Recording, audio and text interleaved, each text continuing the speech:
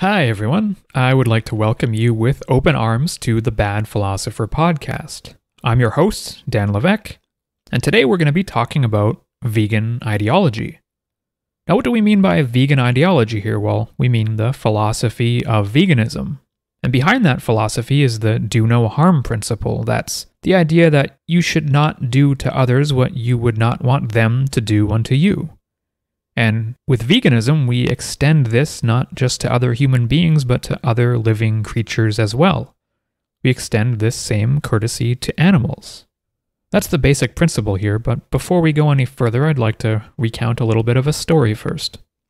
So a few years ago, I was on a trip to India and Southeast Asia. I spent about 4 months in total in that area, traveling around, backpacking around with my wife, who was at that time my fiancée. My recent fiancé actually proposed to her at the Taj Mahal on that trip. Anyways, about 2.5 months into that trip, we ended up in Vietnam, and we'd always wanted to do a motorcycle trip across Vietnam. It's a very long and sort of winding country, so it's perfect for a road trip, perfect place to go on a motorcycle road trip through, and that's what we did. So one of those days when we were on this motorcycle road trip in Vietnam, we were going down the highway on our little rented motorcycle, and there was another motorcycle up ahead of us going a bit slower with some large object hanging off the back of it. As we got closer, we could start to see what it was, and off the back of this motorcycle up ahead of us was a big metal bar, sort of perpendicular to the bike, probably about as wide as a car, so it was taking up a good portion of the road and just hanging off the back of this motorcycle. And hanging down off of this metal bar were dangling a few dozen chickens. And they were dangling by their feet. They were bound by their feet over and hanging over this bar across the back of this motorcycle with their beaks almost grinding against the pavement as they were motoring down the highway at probably 20 or 30 kilometers an hour at least. And there must have been 30 of them, I'd want to say, at least a few dozen birds. So, me and my wife, who, again, was then my fiancée, we'd actually been eating mostly vegetarian for a couple months at this trip. After traveling through India, we were mostly vegetarian there because it's so easy to be vegetarian in India, and throughout Southeast Asia there's a lot of vegetarian dishes too, so I don't know, we weren't particularly appetized by the meat that was available. And also, the vegetarian dishes were about half the price and probably at least half as likely to have any sort of pathogens in them that would cause some sort of stomach illness, so we mainly just stuck to the vegetarian options. We were also on a tight budget, and we'd already had the run-ins with the D word, the diarrhea, contracted from some questionable food. Anyways, having not eaten meat for at least a month at this point, we'd been eating it very sparingly, if at all. We were initially aghast at the sight of these chickens up ahead, dangling off the back of this motorcycle, zooming down the Vietnamese highway. At least we thought they were dead. As we got closer and went to go around this guy ahead of us, went to go around this slower moving motorcycle with all the chickens dangling off the back of it, we went to pass him and I sort of looked down at the dangling chickens, and that's when I saw them moving their heads around, cocking them to the side, and many of the chickens started cocking to the side and looking up at us. The chickens weren't dead. They were alive. They were on the ride of their life, or more accurately, maybe a ride to their deaths. Their beaks just dangling centimeters from the pavement, and they're strung up by their feet on the back of this motorcycle. At that moment, I kind of decided in my head that I wasn't going to eat meat anymore. I was already going in that direction anyways, but this had just solidified it for me. After this experience, I think I had one more meal that had meat in it, a Korean bibimbap that I got in Singapore that had beef in it. There were no non-meat options where we happened to be. A lot of the food stalls at the place we were at in Singapore were closed for the day. And when I got that, I basically just ended up eating around the beef and didn't finish it, and that was that. I'd already stopped eating pigs about a year before that, and at this point I'd officially taken cows and chickens off of the menu too. So that's in brief my experience going from a meat eater to a non-meat eater. For me, it was a gradual process with each and every animal that I stopped consuming. I didn't just wake up one day and say that I'm cutting out all meat and going vegan or vegetarian. For me, it was just years of gradually cutting out some animals and reducing my animal consumption, and much of the time it wasn't even a conscious decision. So for me, personally, transitioning to a plant-based diet came very easily. After that trip, about 4.5 years ago, I decided to go vegetarian. And then 3 years ago this month, I went vegan. And these weren't necessarily things that I decided to do just based on what was trendy or based on some sort of ideology. I spent a lot of time thinking about the pros and cons, thinking about all of the ethical dimensions that, to me, made adopting a plant-based diet the right thing to do.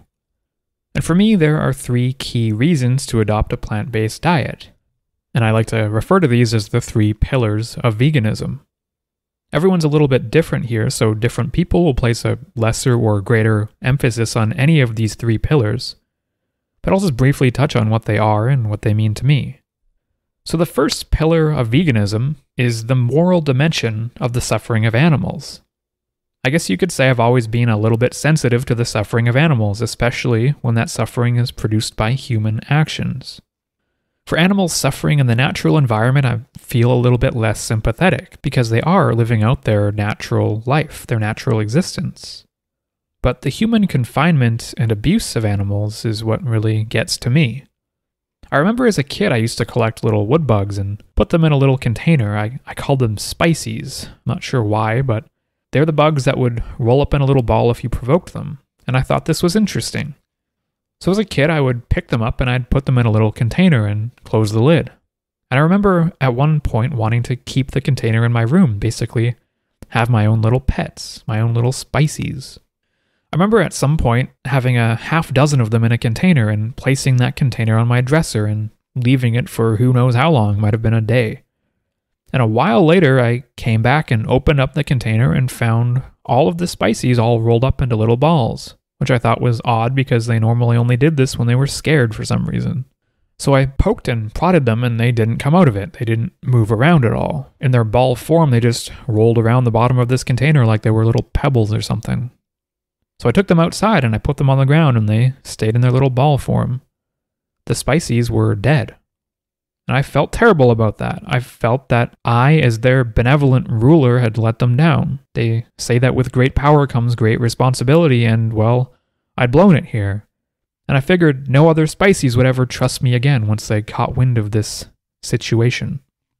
Really, though, I felt bad. I felt sad that my careless actions had led to the deaths of these little insects. They didn't deserve that. They didn't do anything to warrant that treatment, and I was the one to blame for that. This is a very minuscule and childlike example of what having empathy for other creatures looks like. And probably most, if not all of us, have this same empathy for other beings, whether it be other humans or other creatures that we all share this earth with. I mean, if you're a pet owner, if you have a cat or dog, just imagine what you would feel towards that animal if that animal were to die. That's our capacity for empathy at work here. But for me, the problem of empathy towards the suffering of other creatures is really exacerbated when we look at factory farming. Factory farming produces the vast majority of our meat, and animals living in these conditions suffer through horrendous conditions. And you can easily see this if you just look up some videos on YouTube or something, assuming they're not removed for containing such graphic scenes. And it doesn't require much to feel empathy for these animals in these factory farms. I mean, we kill billions of animals every year just to feed ourselves some meat, in my opinion, unnecessarily. And there can be little doubt here that these animals do suffer. I mean, can your dog suffer? Can your cat suffer? If so, then of course other animals can suffer too, and by all appearances they do appear to suffer greatly. If we are going to grant that animals themselves have some kind of moral status, some kind of value as conscious, intelligent, and sentient beings, then we should be concerned with the amount of suffering that these animals experience when we raise them for food. And for me, this was my primary concern when I began reducing my meat consumption. So the second pillar of veganism is the environmental factor. Animal agriculture is responsible for a significant portion of greenhouse gas emissions in the form of both CO2 and methane. In addition to this, the density of factory farming operations causes environmental damage and can promote the outbreaks of disease. Every densely farmed animal on Earth has some worrisome pathogens that could potentially make the jump to humans at some point. Whether it be brain infections in cows, or swine flu in pigs, or avian flu in chickens, there's a high possibility that our next pandemic could originate from one of these factory farming operations. Raising animals for food is also super inefficient from a resource perspective. We put far more energy, calories, and nutrients into animals that we farm than what we get out of them in the form of their meat. For example, in the United States, something like half of all of the corn they grow is used as animal feed. And this amounts to 45 million acres being used to grow corn to feed cattle. And for all of that corn that we put into cattle, we get only a tiny percentage of that energy back as usable food. And all that 45 million acres being used to grow corn to feed cattle, if we didn't have the cattle to feed, we could instead use that land to grow other crops instead. So one of the best ways to directly reduce your impact on the environment isn't to drive an electric car or install solar panels or use less energy. It's actually to reduce or eliminate your meat consumption and consume plant-based alternatives instead. For me, this was the second most important reason to begin reducing my consumption of meat. The third pillar here is the health factor. Now for me personally, I didn't reduce my meat consumption for health reasons necessarily. I definitely chose to avoid bad quality sources of meat for this reason, but I thought to myself that even if my health was impacted negatively by some measurable amount, as a runner, I set this sort of arbitrary limit in my head that if my running fitness level declined by some 10%, if I'm even able to measure that, if it declined by this amount as a result of not eating meat, then this was an acceptable impact to my fitness or health, considering the moral implications of my choice. Here I simply placed more value on the problem of animal suffering and environmental concerns than on my health. The results, though, for me couldn't have been better. Since reducing and eliminating my meat consumption, I've seen positive health results in every metric I can think to measure. So, a lot of people do seem to adopt a plant-based diet primarily for health reasons. But I think this is a bit of a myth. Not all plant-based diets are equal. Not all vegans are healthy. There's a lot of vegan junk food out there. But in terms of health, there are a lot of good resources out there that go into how to do this swap to a plant-based diet in a healthy way. For me, it just wasn't my primary concern, but it ended up being a great benefit of making that transition. So these are the three pillars of veganism as I see them. The first is ethical, considering the suffering of animals. The second is environmental, considering the damage we're doing to our environment through factory farming.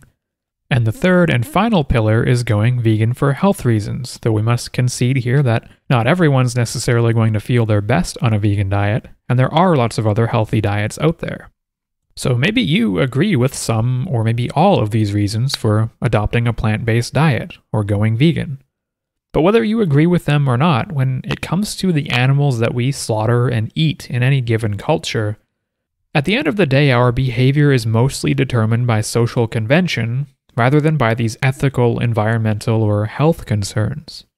Just look at cigarette smoking. People don't care about the health impacts here. They choose to smoke and continue to smoke because it's part of their identity. And when it comes to our identity, food is also crucial here. We're brought up in societies where meat eating is normal and plentiful and celebrated. It's easy to follow the cultural norms and consume the animals you're used to consuming without even thinking about it. That's what I did for years. I find it interesting and fascinating to consider how, depending on where you're born, your preferences for the food you eat, or the animals you eat, or why you eat some animals and not others, can be different. This, to me, sort of hints at the subjectivity of it all. If you're born Muslim or Jewish, you don't eat pork, you're against eating pigs. If you're born a Hindu, you'd be against eating cows. But does it really need to be this way at all? Should we primarily be relying on cultural norms and conventions to determine what's right or wrong here? Lots of things that were formerly social conventions are now seen as wrong. Take slavery, for example, and ethnic segregation in general, child marriage, genital mutilation. In Western countries, we might express our disapproval of female circumcision in some other part of the world, and yet we continue our practice of male circumcision at home. Isn't this a little bit hypocritical? Are some things right just because we practice them? And if that's the case, then how can we say some things practiced by others are wrong? There's a laundry list of terrible things that have been social conventions or even allowed by law in the past, and many terrible things still are. I would argue that as rational beings, we do have a responsibility here to think on these things and to give them more thought than just saying, well, that's what we do here. Think of all the terrible things humans have done in the past that were part of the normal social conventions of the time. If nobody ever questioned this status quo, then we would all still be doing them. And as arbitrary as it is, all of us do draw a line somewhere. It's easy for some of us to judge someone in another country for eating animals that we ourselves couldn't imagine ourselves eating. But it's equally easy for Muslims to judge our consumption of pigs or Hindus to judge our consumption of cows. And who's right here? Ethically, we could call this view moral relativism, the idea that there is no absolute right or wrong, but our preference for right or wrong depends on the view from where we stand. Everything is relative in this regard. If you're a Muslim, you think eating pigs is wrong. If you're a Hindu, you feel the same about cows.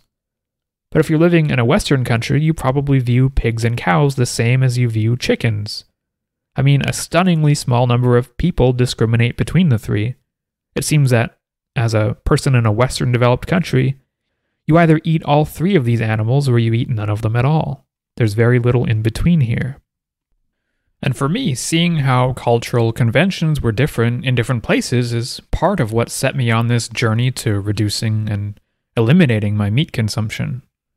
So several years ago, I actually spent about a year teaching English in China, and I went to some pretty off-the-beaten-path places. Firstly, in a small town in Zhejiang province, about 3 hours south of Shanghai. And by small town here, I'm talking about China small. So small in China means a city or a town with a population just under 1 million people. And then the second place I went to was a bigger city in Chengdu in Sichuan province, basically smack in the middle of China and the very last big city before you reach Tibet. And here they had a population, I think, of 8 million or something like that. So for me, part of what made the experience of teaching English in China so crazy and wild was that when you're out and about, there's almost nobody that speaks any English at all. Big cities like Shanghai are different, but when you get into the less traveled areas with less foreigners, less English-speaking people, very few of the locals understand English at all. So with my experience, apart from staff working at the English language teaching school I was working at, when I was out and about or on the streets, I could not rely on English whatsoever. I mean, they could say hello and they could say how are you, but that's about it. Even students who had been learning English in school for 10 plus years, so high school students, they weren't even close to conversational. They could tell you their name, they could say my name is, but at most they could say a few words of vocabulary and maybe recite a sentence from one of their books or something. So part of the reason for this, I think, is due to a huge shortage of available English teachers. At least this was a problem when I was there. I'm not sure what it's like these days. Most English teaching classes in China are actually taught by people who learned English as a second language. And in many cases, they themselves are not even fluent. In many cases, the people teaching English to the new generation of students were themselves taught by a Chinese person who had learned English secondhand. And when you do have a native English speaker there, like myself, sometimes you end up with a classroom of 30 to 50 students that dissolves into chaos. And in some of these areas, like where I was, being a foreigner like myself is a novelty to them, and we're more there for entertainment sometimes than we are for teaching a language. Even though I was trained to be teaching English and I was there to teach a language to people, I rarely had the chance to actually do so, at least in the first place that I taught. Most of the time in these gigantic classrooms, I was just playing games and making kids laugh, and they weren't learning English at all. The second school I worked at in the bigger city in Chengdu was actually the complete opposite of that. Instead of having large classrooms, it was exclusively private lessons with one-on-one students. The ages here range from as young as 2 or 3 to people in their 40s or 50s who wanted to learn for the sake of travel. The school here I was in catered to rich people who could afford private lessons like this. I once even attempted a demo lesson for a 9-month-old baby at the urging of the parents. That's how willing they are there to pay for their kids to learn the language, especially when they have the money for that. And here I didn't actually go on ending up teaching this baby. I mean, they couldn't even speak their own language yet, so I was just more there for entertainment and a sort of a photo op as well. But the story I want to get to today was more to do with cultural norms and the odd experience of teaching English in China, which maybe I can get into some other time. At the first school that I taught at, many of their English teachers were Chinese and they had learned English in university. And some weren't particularly proficient speakers. So I started teaching English at this first school at the same time as another guy from the UK, so we were the only two non-Chinese English teachers there, and we were actually roommates as well. And while we were there in our sort of downtime, some of these Chinese teachers would spend a little bit of time teaching us some basic Mandarin. And this was super necessary in order to be semi-autonomous in this city. I mean, especially learning numbers was super important, so you knew how much to pay for things. So something they thought was funny to teach us at this stage was they taught us some swear words in Mandarin. And they taught us the word shabi, a word that means something along the lines of stupid or idiot, and also has some negative connotations relating to vaginas. So saying nishiga shabi would mean something along the lines of you're a stupid blank. Insert a bad word here and maybe you get the picture. Anyways, because it was fairly vulgar, the word stuck in our heads. It was, I guess, funny for me and the guy from the UK to toss this word around sometimes, and I mean, at least the teachers thought it was funny too. So the two of us shared an apartment, and one day when we opened the door to go to the school we worked at, we started class at the same time, so we normally left and walked to the school together. We opened the door and there was a little puppy sat on the concrete by our door, and it stared up at us. It was this extremely white and fluffy, cute little puppy. And it started wagging its tail and wanting to play with us. We were confused because we had never seen it before. We didn't know where it came from. Our apartment was on the top floor of a 4-story building with only stairs, and the puppy was so small it looked like it could barely even get up a single stair, let alone getting up 4 stories. Anyways, after playing with the puppy for a little bit, we kind of had to stop playing with it and leave and go to the school so we could do our teaching. And we tried to get it to follow us down the stairs. It sort of precariously leapt from one stair to the next, and then sometimes started climbing back up the stairs, maybe because it got scared or something. We decided to name it then and there. We named it Shabi, the Chinese swear word that we'd learned. Funnily enough, by calling it that name, it actually continued to follow us all the way to the bottom of the stairwell. Shabi also happened to be a female, though we didn't realize that before naming her. So at the ground level, our bottom floor neighbors were outside, and they picked up the little puppy, little Shabi, and it turns out that it was their puppy, I guess. They had gotten a new puppy or something. We couldn't communicate with these people at all because they didn't know even a single word of English, so usually just hand gestures and a wave and stuff like that. But from then on, for weeks, little Shabi would come up to our door and play with us in the morning, and she would excitedly greet us at the entrance to the apartment building when we returned home from teaching at the school. So as the days went on, little Shabi started to get very dirty. And sometimes we'd find her outside all alone, just laying down by our owner's door, sort of crying on a cardboard box or something. And then she'd see us and want to follow us around and play with us. But we kind of stopped petting her because she was completely filthy and her fur was getting all matted. Which was odd because the same people had another adult dog that was also white and looked really well taken care of. And it seemed they did let the adult dog into the house, but Shabi had to stay outside. So one day we got home after weeks of this puppy being there every day to greet us. We got home relatively late from evening classes at the school, and as we were coming down the block, we smelled an incredibly pungent smell in the air, and it was coming from our apartment building. The smell of something roasting or cooking, it was unlike anything I'd ever smelled before.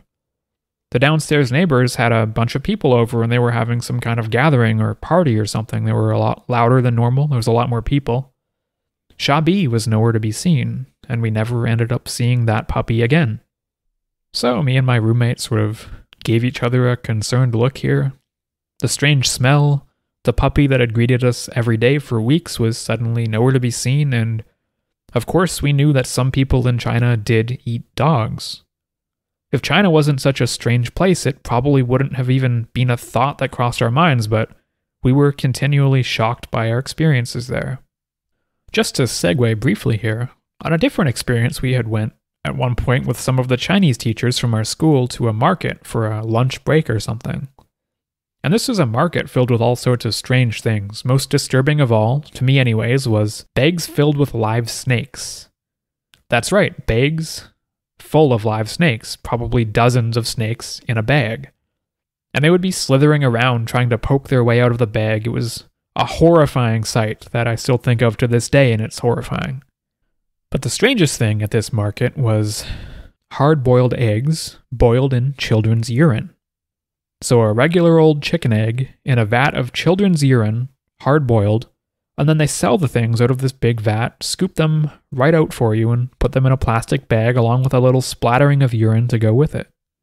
So when I saw this and my coworkers explained what it was hard to even believe it, even though the smell made it clear that it was real. They explained to me that it was believed to bring some kind of health benefits like greater virility in men or something like that.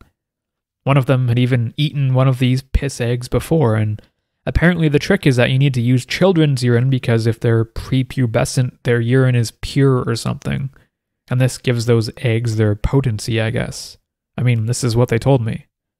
So I got given one of these eggs in a plastic bag, I think because I showed my interest or something. The person that had them just decided to give one to me for free, and then I ended up being nice and paying for it and all that. I carried it around for about an hour before discarding it. For some reason, the thought had crossed my mind to actually try it, but I couldn't bring myself to do it. For me, that definitely crossed a line. So regarding the disappearance of Shabi from our downstairs neighbors, we never saw that puppy again.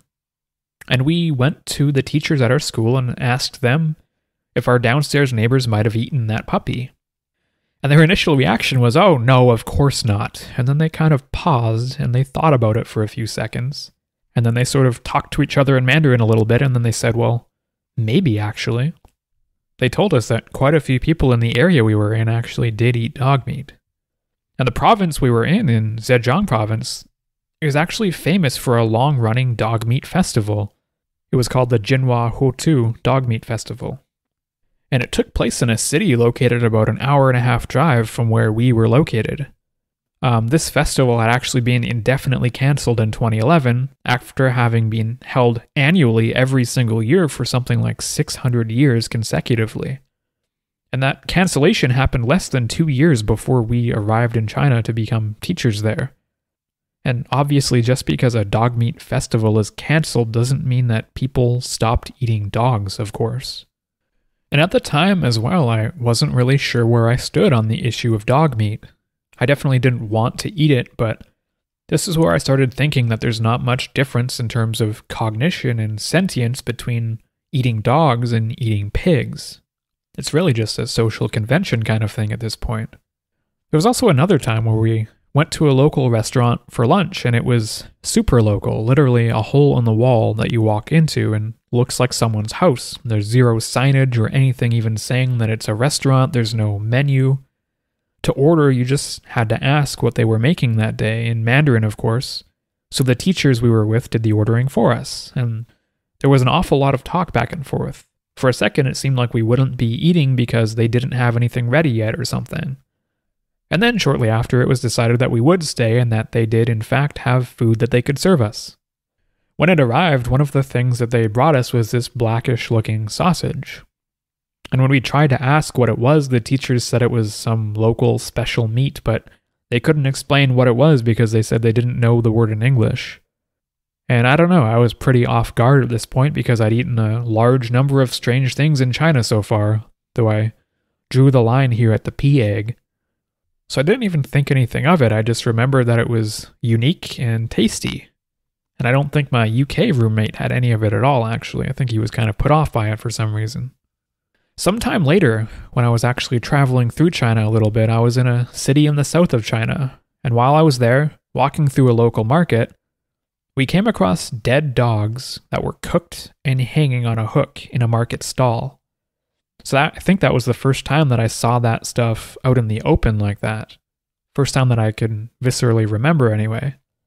And this made me think back to some of the strange things I had eaten during my time in China, particularly at local hole-in-the-wall type places. And it did make me wonder, had I inadvertently eaten dog meat at some point in all of my experiences eating at these local Chinese restaurants where they didn't appear to have any set menu or anything like that? So going back to Shabi the puppy, I have no idea if they ate that puppy or not, or whatever happened to it. And I don't know if I myself ever ate dog meat while I was in China, but it seems like both of these things might be possible. I mean, I for sure saw dead dogs hanging on a hook in a market stall, and I mean, this is all coming from a foreigner who does not speak the local language. I'm not part of the culture, and I'm not able to communicate with most people, so I guess take these experiences for what they are, just my perceptions.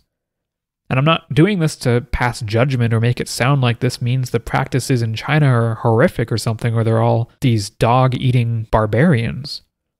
In my opinion, if we set aside our biases that are ingrained in us depending on where we happen to have been born or what culture we're a part of, if we discard these biases, it's hard to argue objectively that killing and eating dogs is any worse than killing and eating pigs. The point I'm wanting to make here is that it's these experiences with other cultures that initially got me thinking about the ethical implications of eating animals. And to me, there's no difference between eating a dog or eating a pig, and very little difference between either of those and the practices of eating any other animals like cows or chickens.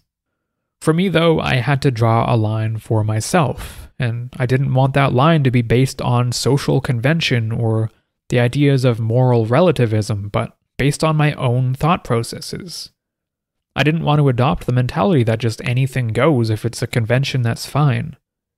I decided that I didn't think it would be ethical to eat a dog, ever. And up until that point, I hadn't necessarily taken it off the table. I mean, I wasn't wanting to try eating dog meat, but if in some context it had been offered to me, I might not have necessarily turned that down, just for the sake of being adventurous. I mean, even on that trip to India and Southeast Asia where I ate mostly like 99% vegetarian, in Cambodia I had crocodile meat because I wanted to try it out for the purpose of being adventurous. And when I did try it, I immediately regretted it too. So I'm glad I never did explicitly get offered dog meat, to my knowledge. I mean, when we are eating meat as part of our normal diet, I think it can be fairly easy to get it in our heads that meat is meat, right? I think it's usually just a matter of how it's presented on our plate. I mean, we don't necessarily think about the animal itself and the life that we're eating when we're eating meat. And even though we do really go a long way to detach ourselves from the process of the slaughtering and the suffering of the animals we eat, I think that on some level, we do inherently begin to think about the conscious experience of the animals that we do eat. We're confronted with that sometimes. And this is where, after being confronted with the images of it, I couldn't imagine slaughtering a dog for food. That just seems like it would be so sad. And shortly after this is where I started to think about and do some research on the cognitive capacities of other animals that we normally kill and eat as food.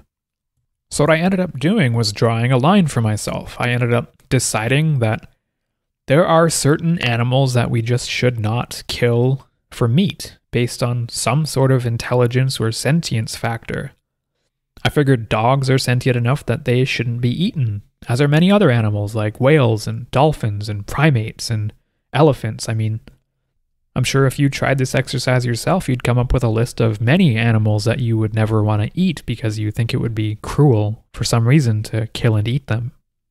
And in my research, I decided the same thing about pigs. I decided that pigs are clearly highly intelligent animals, maybe even more intelligent than dogs are, and I decided that it's unethical to kill and eat pigs, at least for myself. That was about 6 years ago when I stopped eating pig meat, which some of you may know as pork. We think we're so sophisticated sometimes when we use the word pork to denote what's on the plate, and pig when talking about that animal we associate with dirt and filth.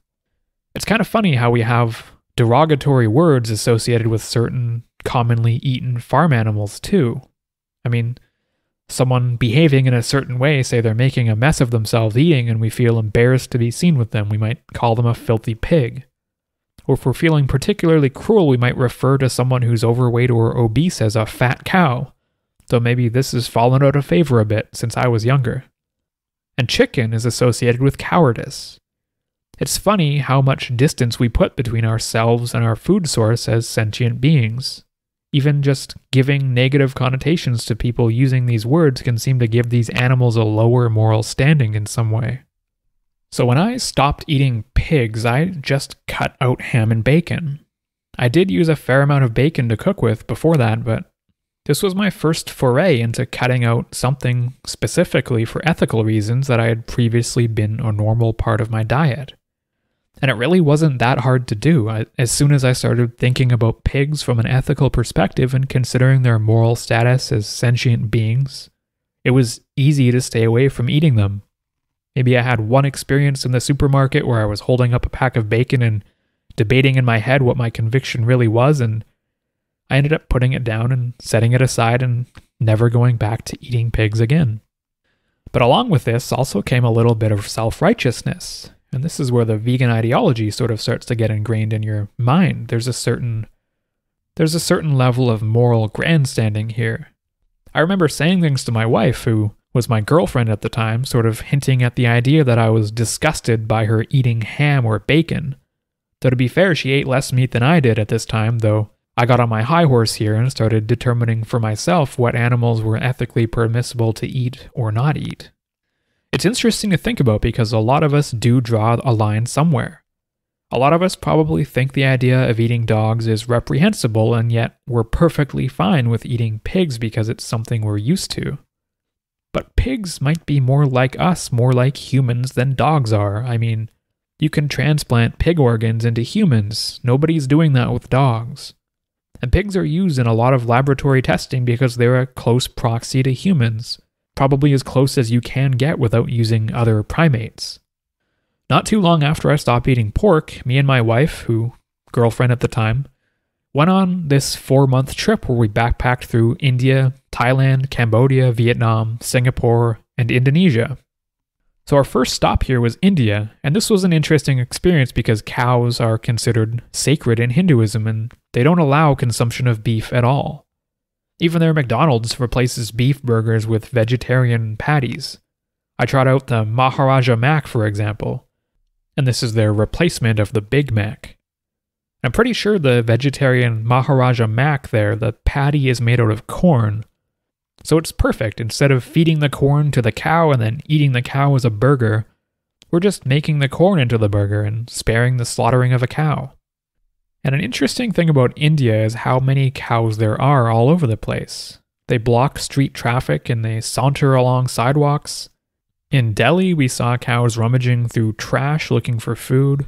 In Mumbai, we saw a police officer feeding bananas to a bunch of cows. Sadly, not all the cows in India are treated equally. Some of them live in pretty rough conditions and don't look too healthy. But for the most part, they're just left alone. And there's something about them here, some sort of, spiritual connection that at least I felt anyways.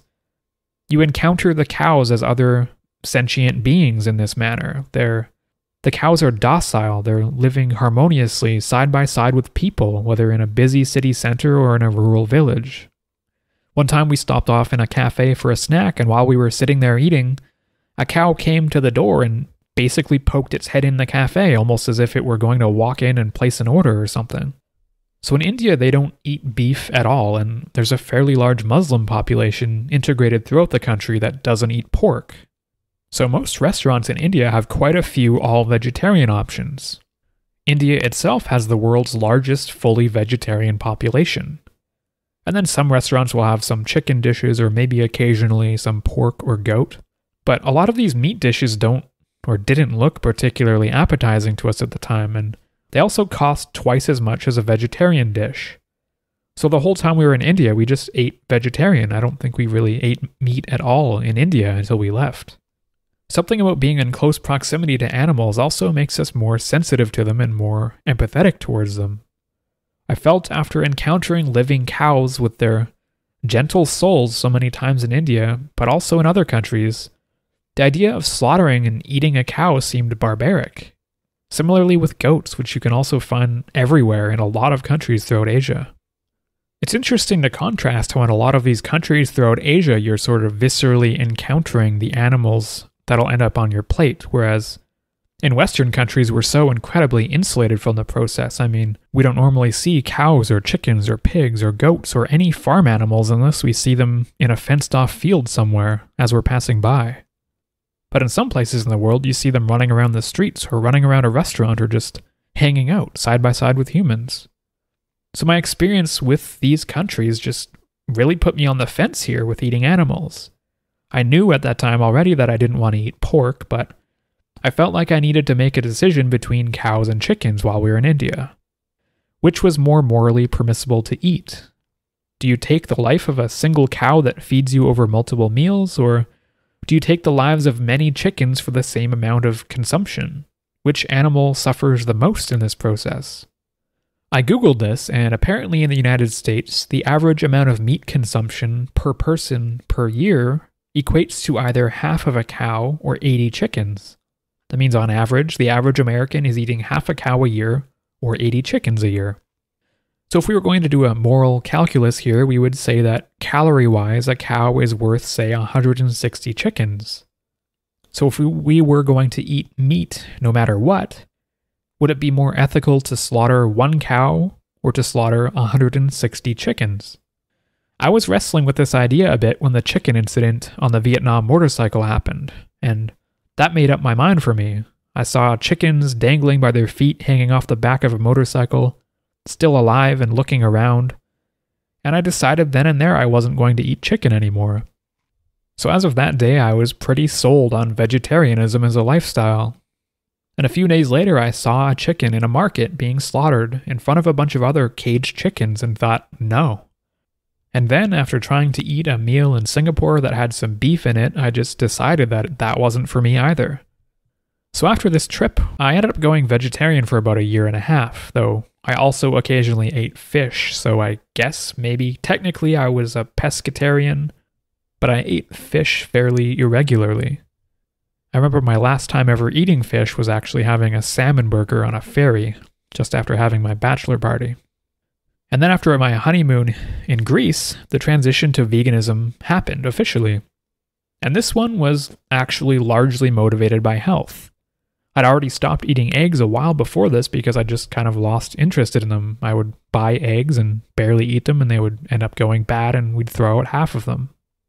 The biggest change here when dropping dairy from my diet was just eating less baked goods and treats, less junk food, the vast majority of which contains dairy. Which is interesting if you look at the labels on packages. So many products you wouldn't really expect have dairy in them. Removing dairy by far had the biggest impact on my health and my body, a far bigger impact than removing meat did. And health-wise, I decided to cut out the dairy because while I was in Greece, I just ate too much cheese. I had way too much dairy. And eating all of that different kind of cheese, it made my digestion very sluggish. It made me feel sluggish. It felt like a sort of a brain fog that lasted days or weeks. And after that, I kind of just lost interest in cheese. I would never buy cheese. I would never buy products with dairy in them anyways. The only time I would really eat anything with any dairy products was when I was eating some kind of junk food, eating some kind of baked goods or treat or something. And this is what motivated me to just cut out the dairy. And at that point, once I cut out the dairy, since I'd already stopped eating eggs, I was basically vegan. And at this point, I personally would say that I've been vegan for 3 years now. But when it comes to the vegan ideology, would other vegans necessarily agree that I'm fully vegan? Well, I'm not so sure about that. Because there are a few complicating factors with being vegan, and these factors might be different for everyone as well. So vegetarianism is simple. Vegetarians they cut out eating meat. So they basically say, I'm not going to eat any dead animals, but they'll happily still consume other animal products like cow milk and eggs and so on. Vegans, though, take things a step further and they cut out all animal products in general. This means no meat, no cow milk, no eggs, and also not using anything else that relies on animal exploitation, including leather, down feathers, silk, wool, and honey. So where things do get a little bit more gray area for me in terms of the vegan ideology is when we talk about the use of honey and wool. I personally don't have anything against taking honey from bees. I mean, assuming these bees can be kept sustainably and ethically, I'm happy to blur the lines of veganism a bit here and accept the use of honey. If the bees are happy and well taken care of, then I'm happy to eat their honey as well. Wool is maybe a little bit more difficult. I mean, the performance of wool is hard to match with synthetics, and as someone who enjoys spending time in the great outdoors, there are situations where I think wool is maybe a necessity. So here I would make a concession. I might allow myself wool in some circumstances. Now, the only wool thing I own is actually a single pair of socks from way back before I was vegan, so my consumption here is still extremely limited. But if I were to lose those socks, would I buy another pair? I mean, probably. There are certain forms of wool that are more or less ethical. For example, a lot of sheep go through a process called mulesing, where some of their skin is painfully removed to prevent parasitic infections from occurring. And there are alternative methods that can be used here, mainly just keeping the sheep well taken care of and clean so that they don't get these infections in the first place. So personally, when shopping for wool, I would go for a brand that cares about the ethics of its practices. Apart from this issue, I am of the opinion that sheep being raised for their wool can still have good lives. So again, if the sheep are happy, then I'm happy too. I think where the line really gets blurred here is that at the end of their wool-producing lives, the sheep are going to be sent to slaughter, sent to be slaughtered for food. This means that their natural lifespans are going to be cut short after they've given us a certain amount of wool. They're going to be sent off to the slaughterhouse, and to me, that is not ethical. Leather and down feathers are, for me, a total no-go. And I mean, luckily there are synthetic alternatives that are nearly as effective as those are, though. I mean, if we look at a sleeping bag, for example, using down feathers is half the weight and size as a fully synthetic bag with the same performance would be. But in this case, I'm happy to use the fully synthetic bag instead of going for the down feathers. But this does beg a question here. As someone who considers myself an ethical vegan, when it comes to things like wool and honey, is my acceptance of using them just a matter of convenience rather than being an ethical or moral decision? I mean, when I think back to it, a lot of my reason for avoiding buying meat back in the day before I was even vegetarian was that it was just cheaper to eat vegetarian alternatives instead. I mean, in the grocery store, if the meat option and the vegetarian option were the same price, would I have gone for the meat? I mean, quite possibly, a good portion of the time, yes. And then with the concessions that I've made, I mean, I'm happy to use wool because I think their performance is so much better than a synthetic choice. And yet I decide not to use leather or down because I think the synthetic options are good enough for my purposes. So in this way, I'm just making decisions about morality and veganism based on my own personal sense of convenience, I guess.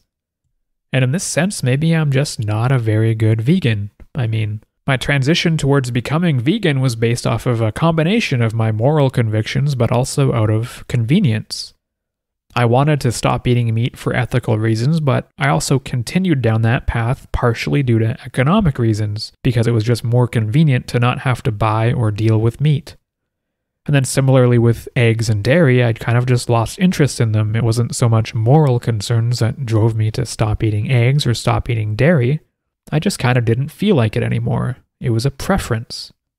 When it comes to leather and down feathers, I mean, I never was interested in using those products anyways, so it's easy to be vegan and claim that you have these strong moral convictions when it comes to products that, even if you were a good old carnivore, you never would be using anyways. And then when it comes to something like wool, which is clearly not vegan friendly and relies on the exploitation of animals, I make a concession here. Because I have a personal preference here allowing the use of wool when I want to use it, despite any moral hesitation behind it. I guess I'm sort of finding a middle ground here. And I do think this is where some of the vegan ideology turns a lot of people off, because it's so extreme. I mean, there are some vegans out there who would probably argue that I'm not vegan at all if I condone the use of wool and honey. So even if I'm reducing, say, 99% of the animal suffering that I would normally inflict by the choices that I'm making, I still can't be in the vegan club for some people. Also, I never initially set out on my reductionist journey with the goal of becoming vegetarian or vegan. I simply thought about the food and the animals I was consuming in a more intentional way. And also look at how these thoughts were triggered by visiting crazy countries like China and India where things are done very differently than they are where I'm from. I think this is part of the issue too. It's easier to reason yourself out of social conventions when you're able to step outside of them at all, even for a brief time. I mean, I can't say I would have ever stopped eating pigs if I hadn't had these sort of up-close experiences with dog meat in China and sort of equated the two. And would I ever have gone vegetarian if I hadn't gone to India and Southeast Asia on those particular trips and had those particular experiences? Well, I'm not really sure. At the time when I went on that trip, I had already naturally reduced my meat intake without being too intentional about it, partly due to economics and partly just because I didn't feel like eating meat every day. Before going to India, I was probably eating meat 1 to 2 times a week, which is also where it seems a lot of people today are at, on this sort of reductionist or flexitarian food journey. And it really is a journey. I mean, I can't say whether or not any particular approach is right or wrong. It's a matter of personal preference and personal choice and the individual deciding what their comfort level is. I personally don't think I can ever condone the killing of animals to eat their flesh, but some people might be able to justify that. Some people might have well-reasoned arguments for why that is sometimes okay. I think I benefited a lot from moving slowly towards a plant-based lifestyle so that, to me, it just feels more fully integrated with who I am as a person. I didn't just wake up one day going from being a carnivore to decided I'm going vegan. It was a slow and methodical process. So it's not like I'm going to wake up tomorrow craving a steak or wanting to transition back or anything like that. But sure, there are some contexts where I could possibly see myself consuming some animal products, depending on the situation. Could I see myself maybe eating fish or some other kind of less sentient seafood at some point, like mussels or oysters or something like that? I mean, maybe, yes. Though in this case, my environmental concerns here are a lot higher for sea creatures than they are for land-based animals. And there might also be scenarios where I could see myself eating something with, say, animal milk in it. For example, I'm really wanting to go to some remote areas in the Himalayas and in Nepal where yak milk is a food staple. And also in Mongolia where nomadic peoples rely heavily on horse milk. I mean, these are all places that I want to go to, and if I'm offered things like this, I can't say that I would necessarily turn them down depending on the social context and whatnot. I mean, I could say from where I am now that I definitely wouldn't be eating any yak meat or horse meat, but could I potentially eat something with their milk in it? Yeah, sure. There aren't really any reasonable alternatives in these areas because the environment is so harsh that not many plants grow. So in these kinds of scenarios, if I'm being some adventurous traveler, would I possibly consume milk from an animal? I mean, sure. Would I eat meat? I don't think so. So then I guess the question here is, am I still vegan? Well, I think I am. But there is an element of extremism with veganism that strives towards this sort of purity and perfectionism. The idea that we can't allow any animal exploitation whatsoever. Here, the vegan ideology demands that we radically reorganize society, that we abolish all animal exploitation altogether. I think the idea behind a perfect vegan is someone who condemns the use of wool and honey, which to me represents a sort of gray area here with veganism. I don't necessarily think that we have to go that far as long as sheep and bees can be kept in an ethical and sustainable way where they can still live happy lives.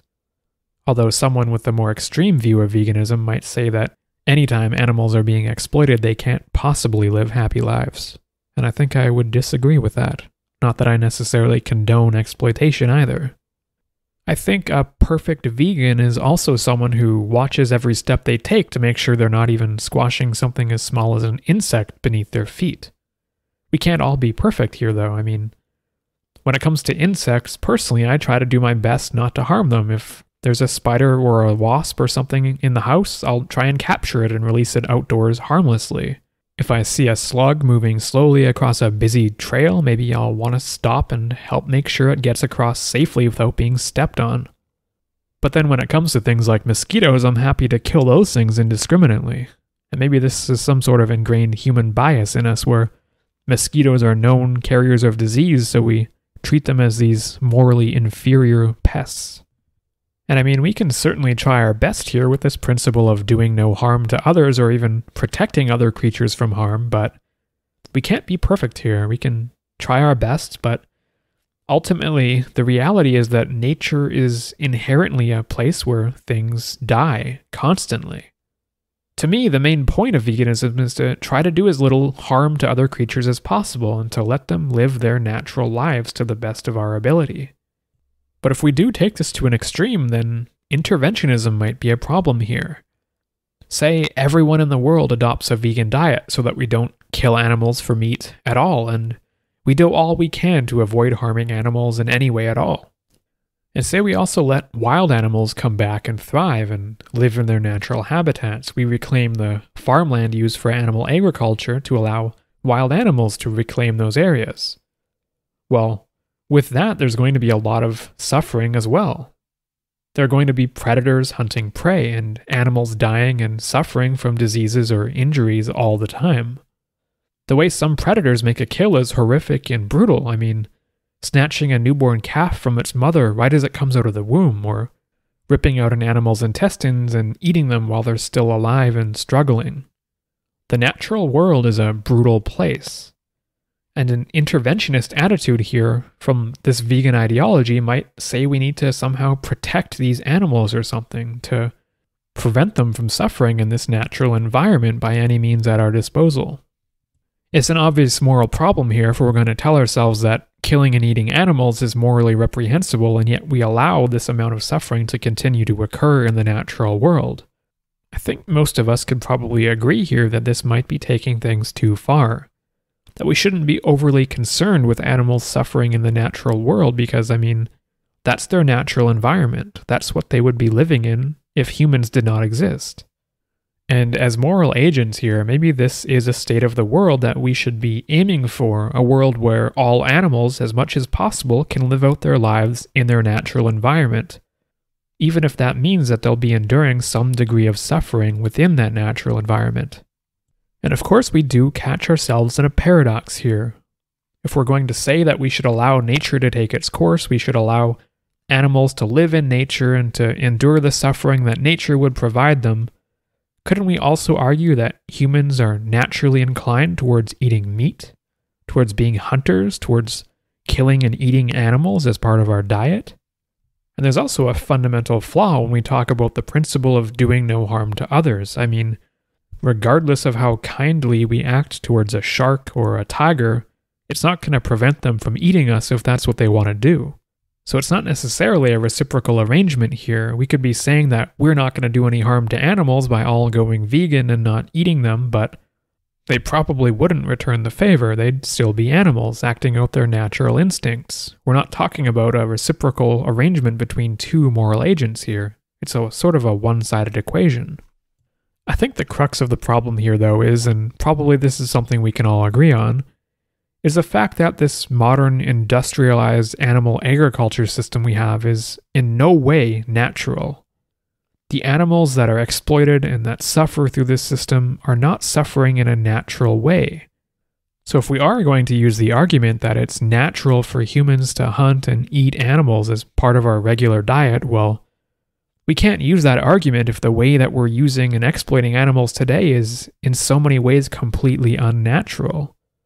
I think context matters an awful lot here. I think context might be more important than we give it credit for. I mean, even for me, I've said that there are certain situations where I might consider consuming animal products again, and this would be a bit of a divergence away from my moral convictions as a vegan. When it comes to the context of factory farms, I think this might be where we can find some common ground here, whether you're a vegan or a carnivore. I think it's probably fairly straightforward for a lot of us to agree that the factory farming system that we employ to raise and slaughter animals is deeply unethical.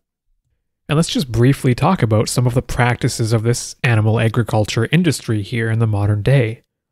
I mean, I mentioned that bag of snakes I saw in China where there's dozens of snakes all lumped together in a bag. I mean, that's terrifying to me, but it's also morally problematic if we consider the conscious experience of those snakes. I mean, if we could possibly imagine what it's like to be a snake, which surely we can't, unless your name happens to be Mark Zuckerberg or Jeff Bezos, maybe. But for the rest of us, while we don't have much in common with snakes, we can probably see that we have a fair amount in common with cows and pigs. I mean, both of these are mammals with feelings and emotions and who raise families and care for their young. And yet, the way that they're treated on factory farms is awful. And the scope of the problem is awful too. Every year, about 50 billion chickens are slaughtered. And while each chicken's life might not be worth that much when we think about it, when you multiply the problem by 50 billion, it adds up to quite a lot. Chickens that are farmed for their meat, they're called broilers.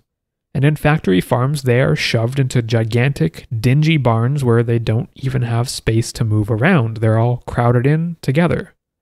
They don't see the light of day until the day they get transported to the slaughterhouse in a cramped cage on the back of a truck.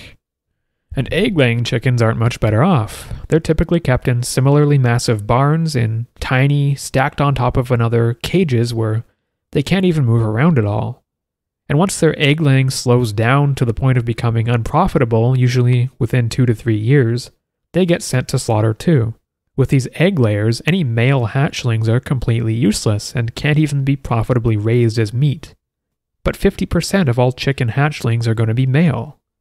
And all of these are killed and discarded as soon as they hatch, sent alive into a meat grinding machine where they're turned into feedstock. It would be particularly awful to be a chicken in either of these scenarios. And for the broiler chickens, they've been bred to grow so quickly that they only live for about 7 weeks. At 7 weeks, they've gained enough weight that they're ready to be slaughtered. Any longer than that, and they would become too heavy for their legs and bones to support their bulk. Keep in mind here that the typical natural lifespan for chickens is at least 7 years, versus 7 weeks of suffering in a dark, hot, and cramped environment. Here, for these broiler chickens, the slaughterhouse is almost merciful. Cows probably have it a bit better here. Cows raised for meat might spend the first year of their life at pasture developing before being sent to a feedlot to be bulked up on a dense diet of corn. This diet of exclusively corn speeds up their diet so much that after a few months they'll be ready to be slaughtered for their meat. But the cramped conditions in these feedlots are far from comfortable for a whole number of reasons, and typically a cow raised for its beef will be slaughtered around the 18-month mark of its life, if not sooner. And dairy cows have a similar problem as with egg-laying chickens. After a cow gives birth, its baby is immediately taken away from it. And if it's a male calf, it can be more economically viable to immediately kill it and dispose of it, rather than trying to raise it for a couple months to sell later on as veal, although there are a lot of operations where they do this as well. And these veal calves have miserable lives for the few months that they are alive, often locked into a cage so small that they can't even turn around or lick themselves. And pigs live in similar or worse conditions, usually thrown into a cage or a box where they themselves can't move around. They're rendered basically immobile. And because they're immobile, they burn less calories, meaning they put on more weight for the amount of food that they're given. That's the economic incentive here. And from what I've read, a lot of these pigs end up going insane from boredom because pigs are relatively intelligent creatures, but when they spend their entire lives locked in a crate and unable to move or stimulate themselves, it drives them to the brink of insanity. All of these practices are well documented on video, and if you're someone who does have the opinion that it's ethical to raise and slaughter factory-farmed animals, well then, you might want to take a look at some of the videos and give things a second thought. So, this is the context of factory farms. And as a society where the vast majority of people do eat meat that originates from one of these factory farms, this is the type of activity that we're condoning by paying for these products. And sure, we might say that we ourselves could never be so cruel as to treat animals this way or to kill these animals ourselves, and we might say that we wish things could be done differently.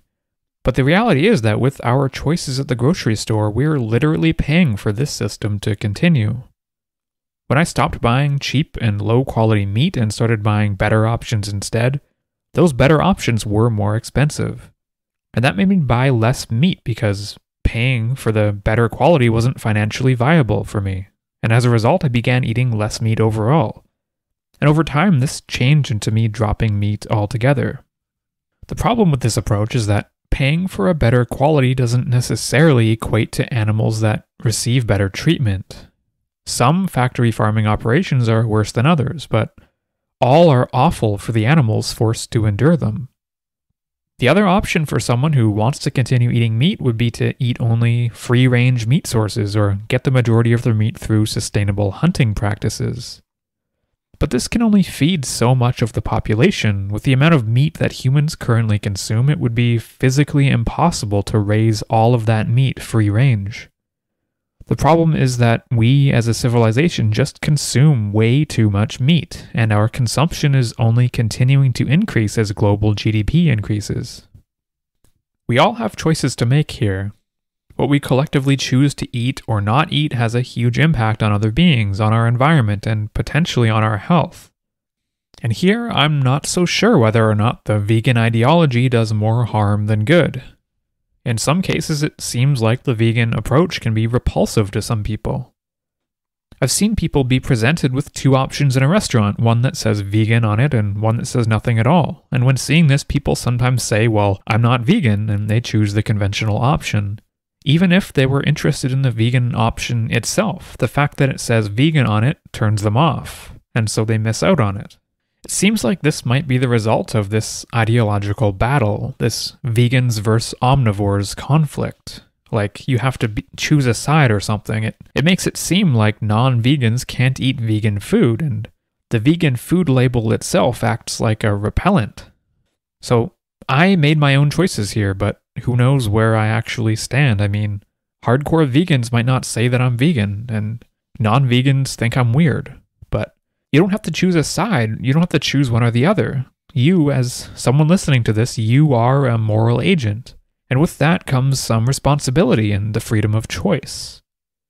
So next time you do find yourself at the grocery store, just remember that your impact on other beings, on the environment, and ultimately on your own well-being is largely decided by your wallet and what you decide to purchase.